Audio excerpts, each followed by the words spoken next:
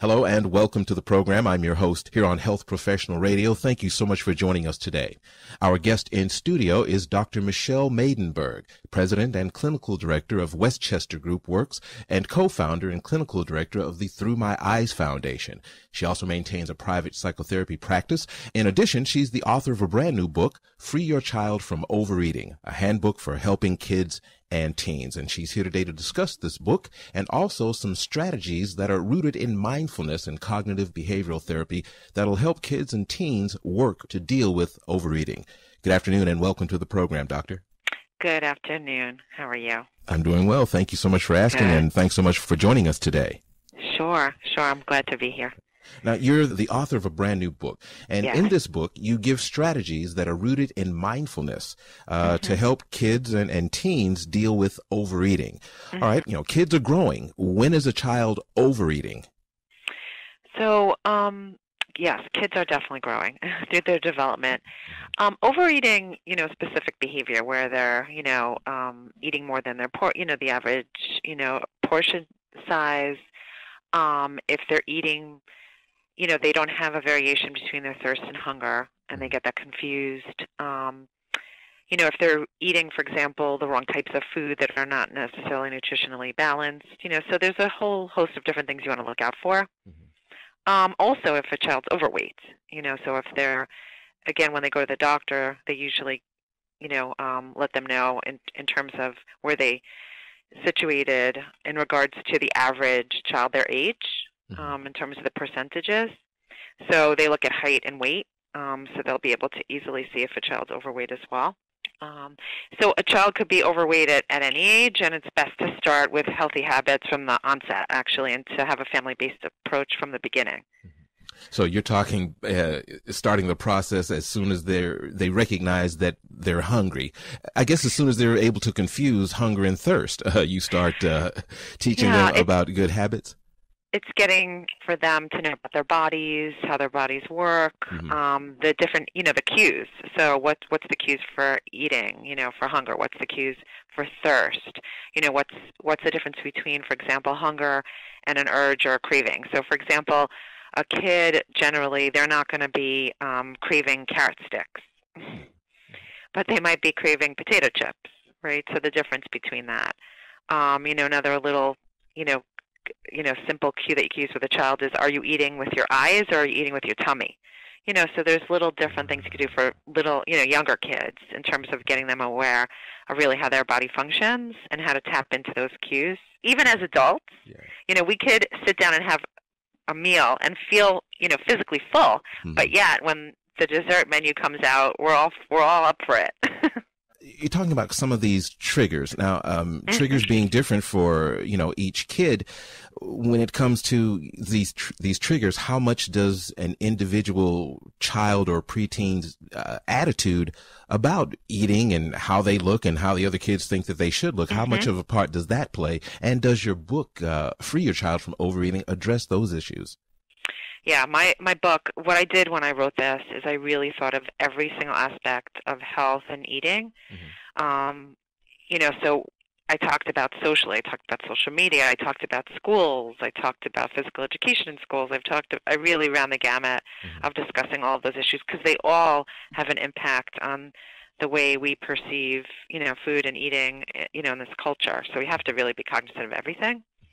So it starts off by talking about, mindfulness and understanding our minds, because most of public health issues today really don't address the psychological barriers. So this does, and that's why there's that mindfulness-based approach, and to be considerate of that. So, it's also very value-based. So, for example, what we do with kids is generally we'll tell them, oh, you need to eat healthfully because you'll live a long life, right, and your organs will function well. And, somebody who's 12 years old is really not thinking about their mortality. No. As much as we want them to be thinking about their mortality, they're just not developmentally where they're at. So it doesn't leave a lasting impression on a 12-year-old when you talk to them about their mortality. So I did really think about, the overarching values that are important to kids. That really. So I'll give you like a quick example. I had, a a mother and a child here. She was about 16 years old, and I asked her as she was sitting here, why do you think this is important to you? Why do you want to gain, health? So she said to me, I want to be healthy, and I want to feel good, and I want to live a long life, the typical. Mm-hmm. So I said to her, wow. I said, that sounds really, really important. And it also sounds like something maybe a 16-year-old wouldn't necessarily be thinking about. Would that be something that maybe your mom tells you is important, or that you hear is important? And she said, yeah. I said, why is it important to you? Why does this speak to you? And she stopped, for a moment, and she just started, she was so tearful. And I said, what would you be doing differently if you acquired health, if you felt really confident about yourself? And she said, I'd be playing softball. So I'd be playing sports. And I said, oh, so you don't play sports? She said, no. I said, did you ever play sports? And she said, no. I said, how come? So she said, because I know I'm going to be the slowest one on the team. No one's going to want to pick me. I don't feel like, I could do a good job for my team. And she was really tearful. And when she left, her mother emailed me, and, I checked up to see, how she was doing. And she said to me that was the first time in her 16 years of life that she heard that from her daughter. She didn't even know that she wanted to play softball. She had no clue. Does your book address how to start the conversation when you are clueless as to what the attitudes of this child are? Yeah. So there's a whole chapter on communication. And it's not an easy task, because a lot of parents, and I've gotten this feedback across the board because of the book, parents are scared they're going to create an eating disorder. They're fearful to talk about it because they're fearful they're not going to be effective. They don't know how to talk about it. They're concerned how their child's going to react, that their child will be angry at them.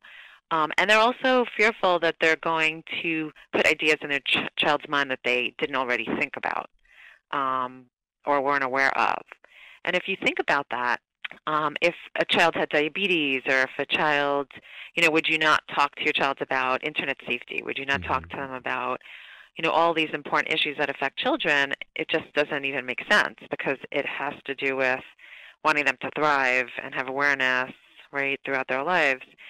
So it really speaks, the communication is really about speaking to them on a level that they're going to be open to talking and hearing you and having dialogue, as opposed to cutting off communication. And often what happens is parents sometimes will kind of talk at kids, or they'll police them and tell them what they should be doing, or nagging or preaching, which kids say, or talking about diets, or talking about weight specifically, which kids, again, if you use those terms are not effective, to be using with kids at all. There was a child who came in here, who I spoke with, and she was 14, and she was telling me the story about how they were sitting at dinner, and her father basically pulled up a picture from Facebook of when she was, I think a year before or something like that, and said, look how you used to look, and look how you look now. And she was in tears. She said that was just so hurtful, and he didn't have to say it, but I know what he was thinking or how he was judging me. So, those are things that kids readily hear, and sometimes, often parents don't realize how it affects their own children, but it is really important to have that dialogue. And you don't have to talk about weight. You don't have to talk about, body image. You don't have to talk about diets, because those are not effective. It's more about really sticking to talking to them about, using empowering terminology, like healthy, flexible, fit, strong, active, asking open-ended questions, understanding your child better. What are they interested in? What do they like to do? What is their maybe, what's keeping them from doing what they want to be doing? And also directly communicating and respecting boundaries too, so that if you could say, I'm really interested in talking to you about this, and the child's like, absolutely not. And you could say, well, I know it's something that you think about, so if you want to talk about it, I'm here to listen to you. So at least even just opening the doorway, for that type of communication is important too. Does your practice specialize in juvenile issues, or is it an all-inclusive practice, and you simply have an interest or an additional interest in the issues of children, obesity, and overeating?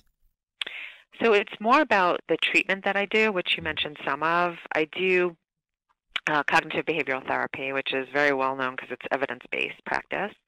I do something called acceptance and commitment therapy, which is a more mindfulness-based third wave of cognitive behavioral therapy. And then I also do something called EMDR, which is eye movement desensitization reprocessing. All of those treatments that I do is really based on stuckness. So if there's something getting in the way of us being our best selves, I mean, that's how I kind of put it. So it's helping. So these skills in the book, which are 53 skills, they could apply to really any type of challenge, whether it's procrastination or anxiety or anything across the board. So I use them. So the practice, I really work with kids. I work with adolescents, teens, adults. I also work with families. I work with couples. My practice is pretty vast, but it's really using these skills. It's allowing self-acceptance, getting to know yourself better, leaning into your challenges as opposed to denying them or distracting from them.